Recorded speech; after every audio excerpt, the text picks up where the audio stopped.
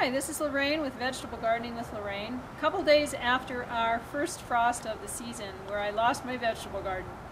So what I'm going to do is I'm going to set up a hoop tent so that I can plant some spinach. We will still have probably a month of warm days when spinach can get growing. It's a fairly fast crop.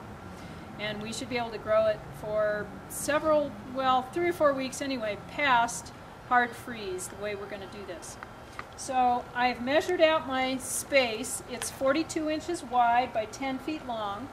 I have two 1x4s that should be 10 feet long. They're a little bit short, but I'm going to use them anyway because they're what I have. And I'm going to use 16 bricks, 2 sheets of UV resistant heavy mill plastic sheeting, which all of this you can get at Home Depot or any building supply place. The plastic should be cut to 2 sheets 4 feet wide by 15 feet long because you need to have enough at the ends to fold over so that you can snug up the ends of the tent. The other thing you're going to need is 2 pieces of concrete reinforcing wire, which is what's used when they pour a concrete driveway to reinforce the concrete. It's a 6-inch by 6-inch square, and I've cut these 13 squares this way and 10 squares this way. Now the 13 square side, I've cut the bottom wire off, if you can see that. The reason I did that is so that I can stick the protruding ends of the wire down into the soil. So I've pre-dug the ground so that it's nice and prepared for gardening, and I'm going to stick these in the ground just by stepping on them. Nothing could be easier. You have to use a good pair of heavyweight bolt cutters to cut this wire. It's pretty heavy wire.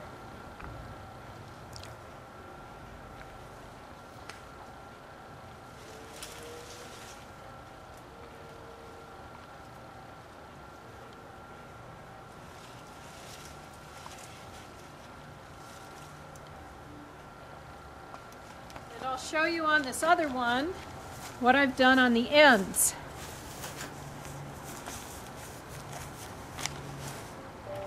So on the ends where these pieces of wire protruding are sharp, it will tear the plastic that you put over there.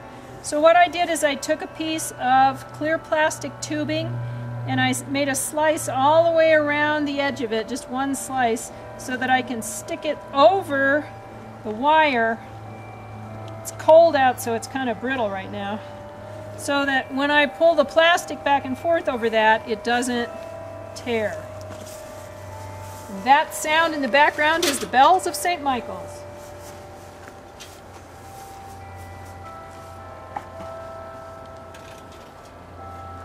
Which means it's 5 o'clock in the evening in beautiful downtown Denver.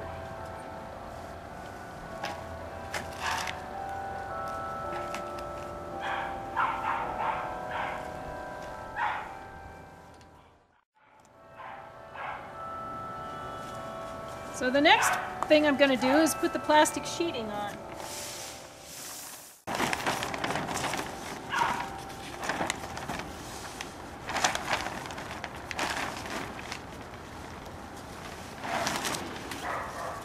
But Lorraine, you're thinking, that's not wide enough.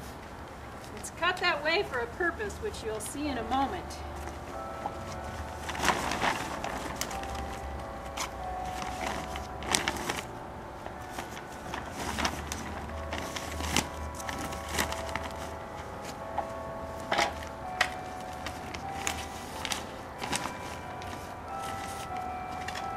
Now take the 1x4 and set it on about a 4-inch flange of that plastic.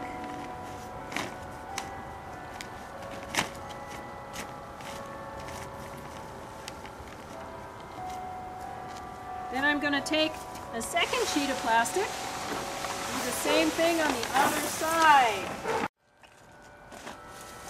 I take another 1x4,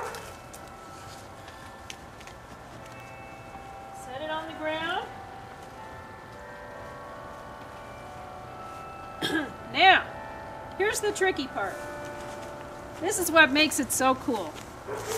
I have 4 10-foot long pieces of strips of plastic. They're 10 feet long by about 6 inches wide, 4 to 6 inches wide. I take one brick and I wrap it a little bit more than once all the way around. And then I set that at the very front edge of the hoop tent here. And I'm going to put another brick on top of it to make sure that it holds. Then I'm going to do exactly the same thing on the other side.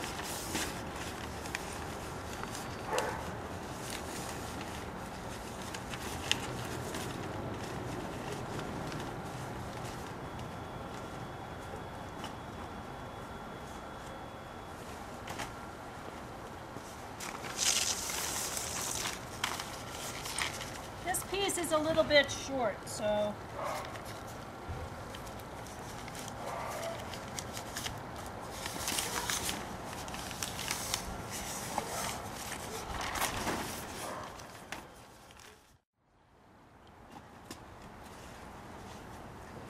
okay. Now, here's the really cool part. Because the strips of plastic are holding the tent down tight, I can open this tent in the day very simply to let humidity out and to let oxygen out and to let carbon dioxide in so that the plants get what they need. Now there's one other very cool thing that you can do with this. I'm not going to demonstrate it. You can take a string of Christmas lights, the large kind, the 7-watt bulbs that are actually kind of put out heat, not the little teeny ones that stay cool, but the ones that actually put out some heat. You can take 1 or 2 strings, or even 3 strings if you live where it's very cold, hook them underneath here down the inside. It will not only look really cool at night, it will put a lot of heat in there so that your plants stay warm at night. When I used to teach at Naropa University, we did this with 4 17-foot long beds. We had 3 strings of Christmas lights in each bed. A couple times it snowed.